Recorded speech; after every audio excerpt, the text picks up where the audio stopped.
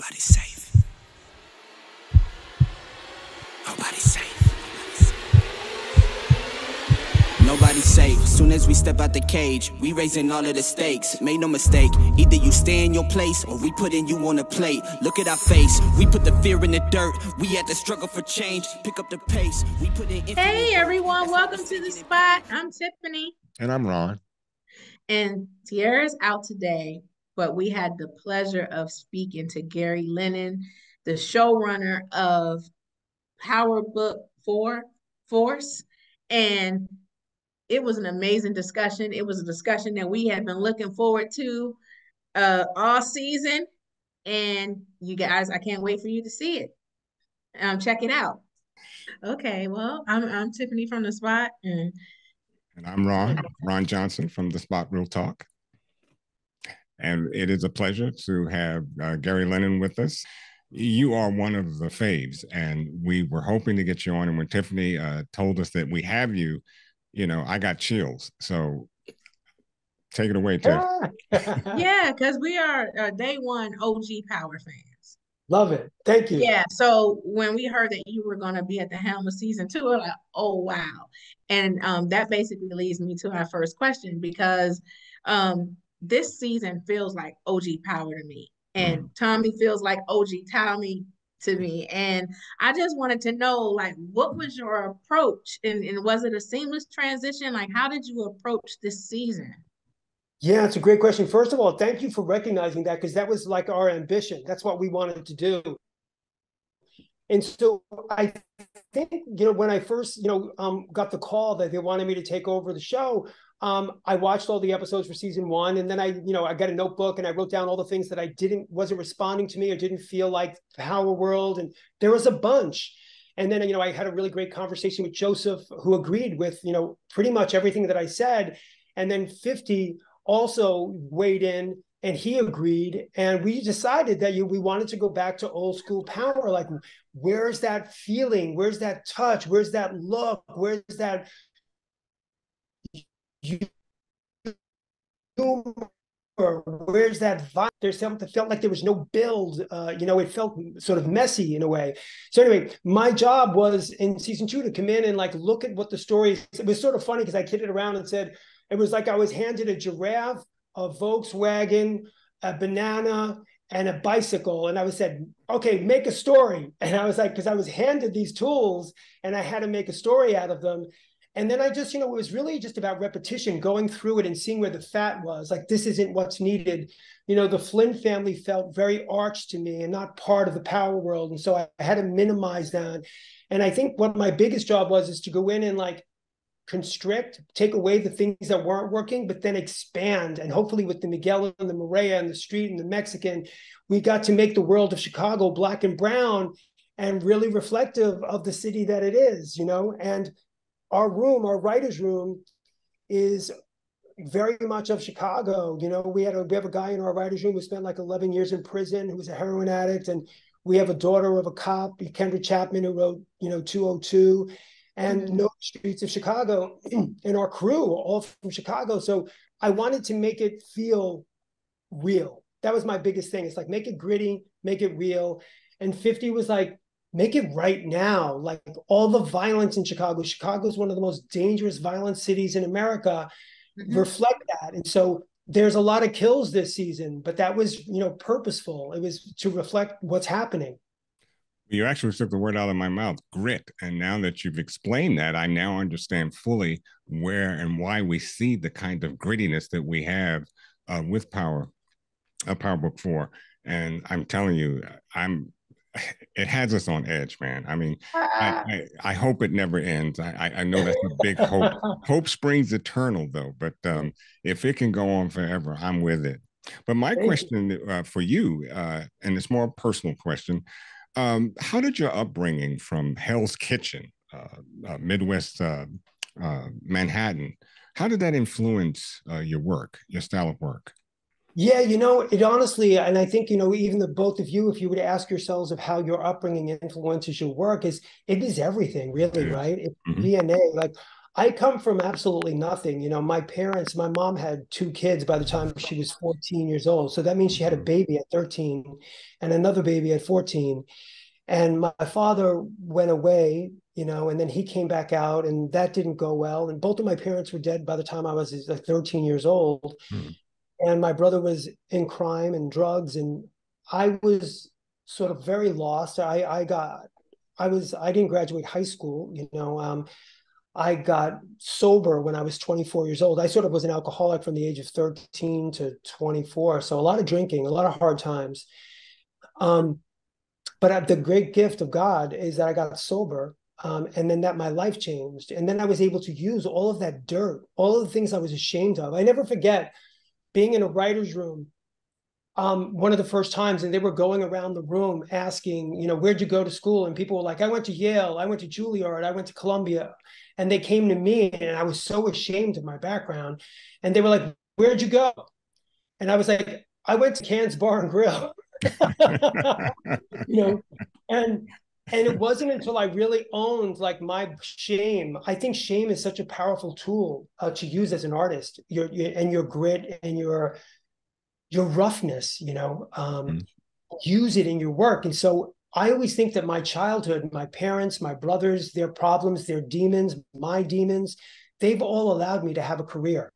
So my thing is like that. There's a beautiful quote that I love, which is by Thornton Wilder, and it says, real art is the desire to tell your secret and hide it at the same time. And so in my writing, I'm always revealing something about my brother, my mom, you know, Kate. There's a lot of my mom and Kate. There's a lot of my brother and Tommy. And there's a lot of all the writers in the writer's room reflect their lives in our stories that we're telling. And that's really fun work. That's the good work. So I would say my upbringing, I have a career because of my upbringing, which is sort of like, you'd go, really? Like, I thought if you went to Juilliard, you'd have more of a career. No. But no, I feel very lucky to be raised the way I was, because I feel like the dark days are behind me. Well, coming from the School of Hard Knocks, which you did, and after reading your background, I'm telling you, you are an inspiration to me, and hopefully an inspiration to everyone that watches this program. So kudos to you, brother. Thank you, man. Absolutely. And your background has helped you breathe life into this franchise and these characters. So you were a gift to this franchise. Definitely. Thank you. Thank you. I feel like, you know, there are no mistakes, there are no coincidences. Absolutely. I walked into the right room at the right time, and I found my tribe. And the rest is history. Absolutely. Absolutely. And, you know, with you saying that leads to my question, because I know you've worked with Joseph Sikora for a long time, for OG Power. And I was just wondering if there was any advice that you gave him to help lock into the character for season 2 of Force. You know, Joseph is so talented, as you know, and he's such a smart actor. I would say that the only thing I really tell Joseph, he doesn't need a lot of direction. Like, I actually, sometimes we've had a guest director, and the director, in my opinion, wasn't leading him down the wrong road. And I would go and say, follow your instincts. You know this character better than anybody. And so I would say the only thing I could ever say to Joseph to really help with his performance or the story is follow your, like, what's your gut say? You know, he's an incredibly raw, visceral, animalistic actor. And he will go there. All you need to do is give him permission. And sometimes you don't even need to give him permission. But what I think Joseph really responds to, and that I think him and I have such a deep connection, is that he feels safe with me and he trusts me. And so he knows that when I'm on set with him, that I'm going to support his instincts. I think a lot of people make a huge mistake in television by saying no to actors repeatedly. And I never say no to an actor. I'm always like, let's discuss that. But with Joseph, I think the only thing I could really do to Joe is to be supportive, because his instincts are so good that if he feels safe, you're going to get everything that you want and more. Well, without any spoilers, I do want to ask this question. What can fans expect from episode 9 and, more importantly, episode 10? That is, that which you can tell us because we're on the edge. Yeah. Well, episode 9 really, I think, leads off with the question is, we have a problem. We have a snitch among us. Mm-hmm. And then the whole episode is in pursuit of that.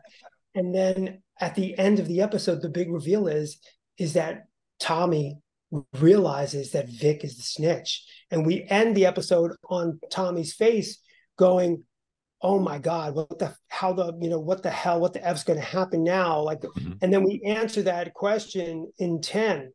And then on the Diamond side of things, he wants to get retaliation for, whoever sent his parole officer his way. And then him and Gennard are going to buddy up. Their relationship is getting more full as brothers, and they'll take care of that situation as well. And then in 10, I think that we've taken every single character that we have on our chessboard, and we have brought them to their back is against the wall. And a couple of things happen I won't give away, but it's basically who will live and who will die. And we will answer that question given a season 3. Mm-hmm. Mm-hmm. It's exciting. One thing that I noticed, like I like the alliance with Diamond and Tommy, because Diamond's character reminds me of Ghost a little bit, because he's methodical, and Tommy is Tommy. Tommy is very reactionary and stuff, even though he's moving more strategic these days. But I see Gennard is planting seeds in Diamond's ear and in his head and stuff, and I'm feeling like that makes me nervous, because blood is thicker than water. And I said to Ron earlier in the season, I told them, I predicted before it had even happened. I said Gennard is going to come back into the fold. I knew it. I said, because I said the bottom line is they are still brothers, and Diamond used to run CBI before, and then now you have Gennard in his ear saying, like, we're taking orders from him, this and the other. And I feel like, and this is only my prediction, but I feel like season 3 is kind of leading us to a break. Maybe Tommy and Diamond won't be so connected anymore. Like, maybe Diamond will choose his brother. And I don't know. And I could be wrong, but Gennard, in his ear that way, and them getting back close, what I'm seeing, I'm like, I don't know.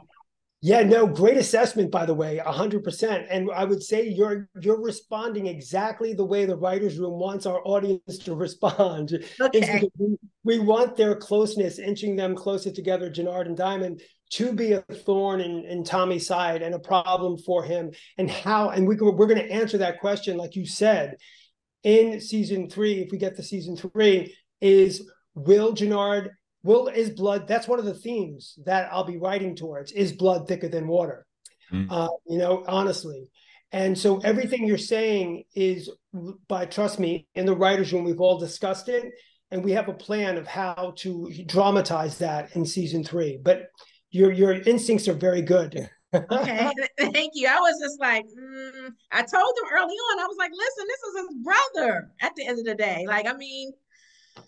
Well, I have to say that Tiffany and I, we're counterpoint on a lot of things, but she was right. I'm going to give it to her. And let me say this in all honesty, it has been an absolute pleasure having you with us today. And if you ever have a moment to come back and maybe give us some insight, or your insight after season 10, episode 10, that is, we'd be more than happy to have you. But I would love to. This has been an I would love to. Let's orchestrate that through Jordan. I would love to. So yes, I'll come back. Yeah, I'll come back. We'll play.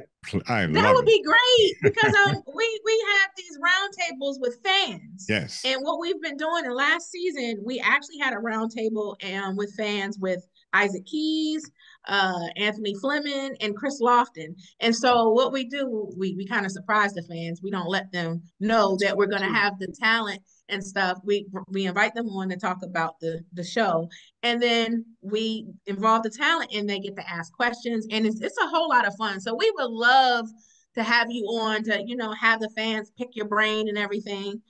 Love it. Count me in. I'm in. 100%. My word. Excellent. Yes. Excellent. Thank you so much. And enjoy your afternoon. We really love it. And I tell you, you guys, you keep feeding us treasure. So just keep doing it because I love every second of it. But thank you so much. Both.